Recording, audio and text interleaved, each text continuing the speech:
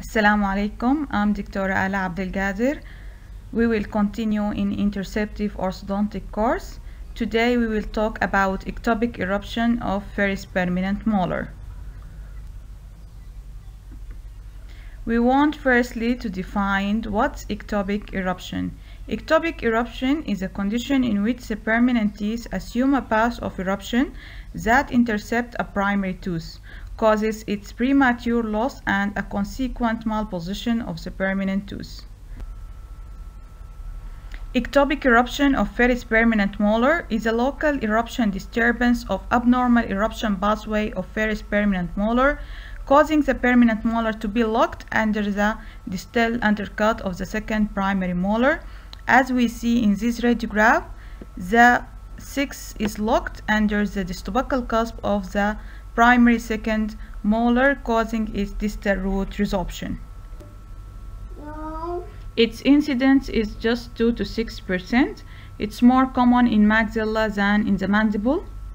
The etiology of this malocclusion is genetic, one of the causes, crowding or short in arch length, increased mesiodistal width of the first permanent molar, and increase in mesial eruption angulation of first permanent molar.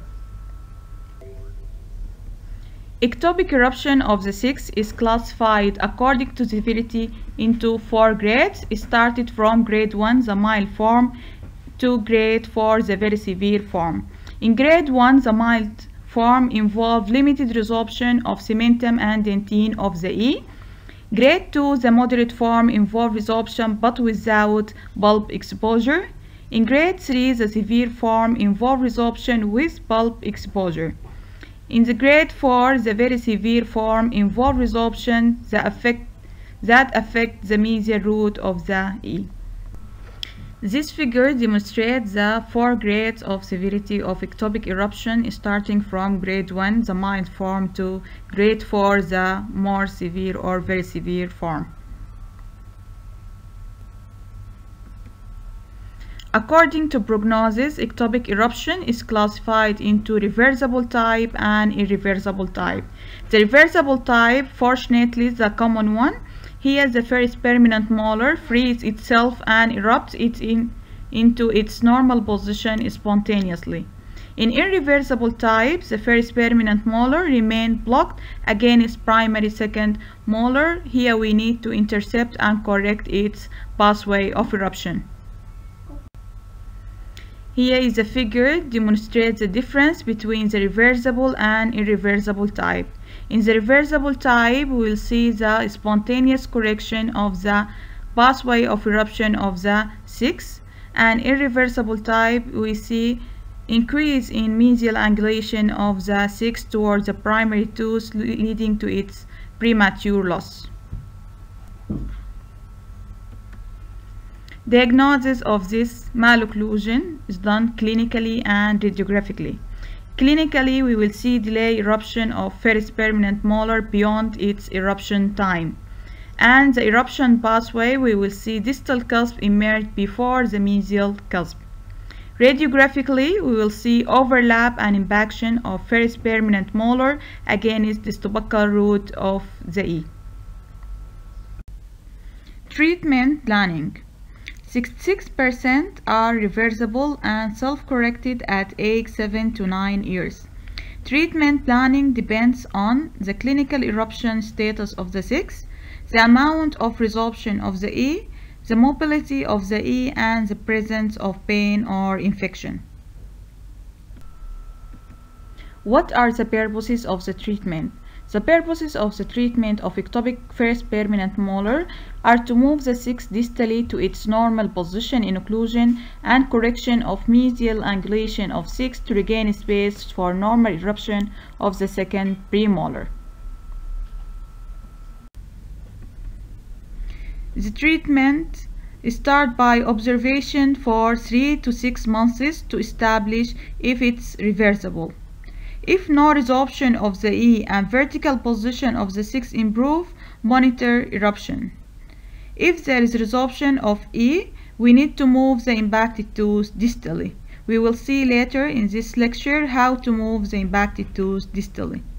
If E is symptomatic or there is mobility of more than 1 millimeter, we will consider extraction of E and distalize the 6 once erupts. How to move the impacted tooth distally? If 6 is partially erupted, as part of its crown is visible clinically, we will use one of these methods. First, brass wire ligature, elastomeric or steel spring clip, orthodontic band on E with distal spring. If 6 is unerupted, we will need to surgically expose the 6 and use one of the above techniques. The first technique is the use of brass wire separator. This clinical photograph shows improvement in the position of ectopically erupted 6 following the use of brass wire in the contact between the E and the 6. These stereoradiographs shows improvement in the position of the 6 and finally the eruption of the second premolar following the use of the brass wire separator. The second method is the use of elastomeric separator, which is stretched and inserted in the contact point between the E and the 6, leads to improve in the pathway of eruption of the 6. The third method is the use of steel clip separator. As we see in these clinical photographs, the clip is inserted also in the contact point to correct the position of the 6. The use of orthodontic band on E with distal spring to distalize the ectopically erupted 6. How to distalize mesial erupted 6 following early loss of E?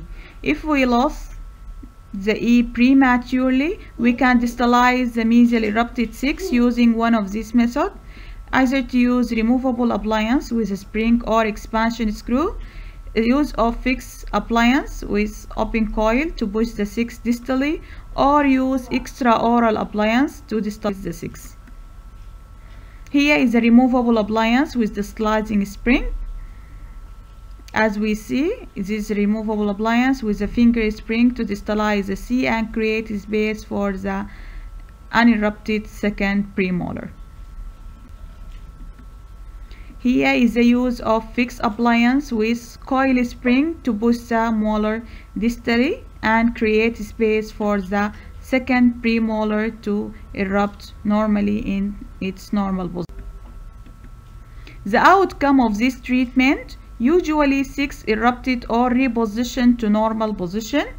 Resorption of E is generally stopped once 6 corrected its eruption path. Early detection is the key of successful treatment, as the ectopic eruption lead to determine the best approach of the treatment. Thank you.